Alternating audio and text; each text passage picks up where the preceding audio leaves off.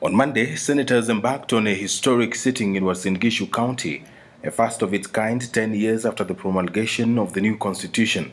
The lawmakers mingling and sharing experiences with their county counterparts, an experience that the Senate hopes to extend to other counties.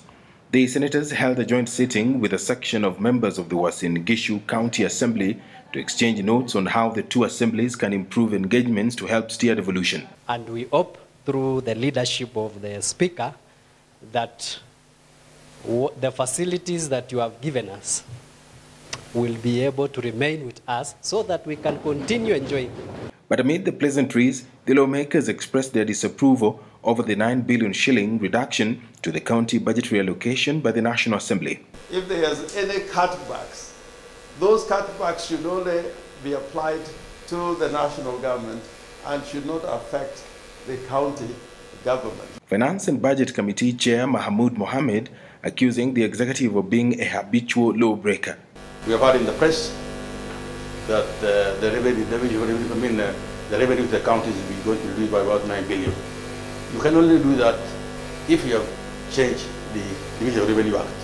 You cannot legislate in the National Assembly through appropriation, which is supplementary appropriation, to change money of the county. That's illegal actually in our constitution. Senate Speaker Kenneth Lusaka continued with his onslaught against those calling for the dissolution of the Senate, arguing that such a move will negate every effort ever put in place to ensure devolution yields desired results.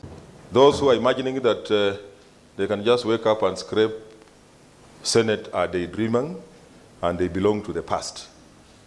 We cannot go backwards. Lusaka challenged MCAs to invigorate the war against graft in the counties so that Kenyans can get value for their money. I served as a governor and therefore I know. When I sit here now as a speaker, I understand both sides of the coin. And you can count on us, you can count on my leadership, and I'm happy that this has happened during my time. This week, the senators will be holding their plenary and committee sittings in Uasin Gishu County, with issues touching on agriculture and health expected to feature prominently. For Channel 1 News, I am Edward Kabasa.